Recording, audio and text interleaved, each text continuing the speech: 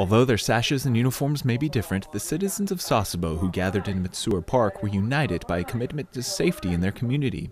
In addition to local organizations and police, Sasebo area sailors represented the Navy's commitment to crime prevention and traffic safety.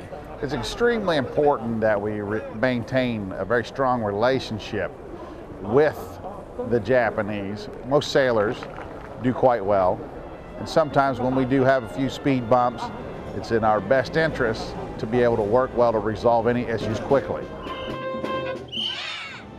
Through continued involvement and community relations in our host nation, Sasebo sailors aim to be good neighbors and preserve the partnership of our two countries. Petty Officer Michael Sanchez, Fleet Activities Sasebo, Japan.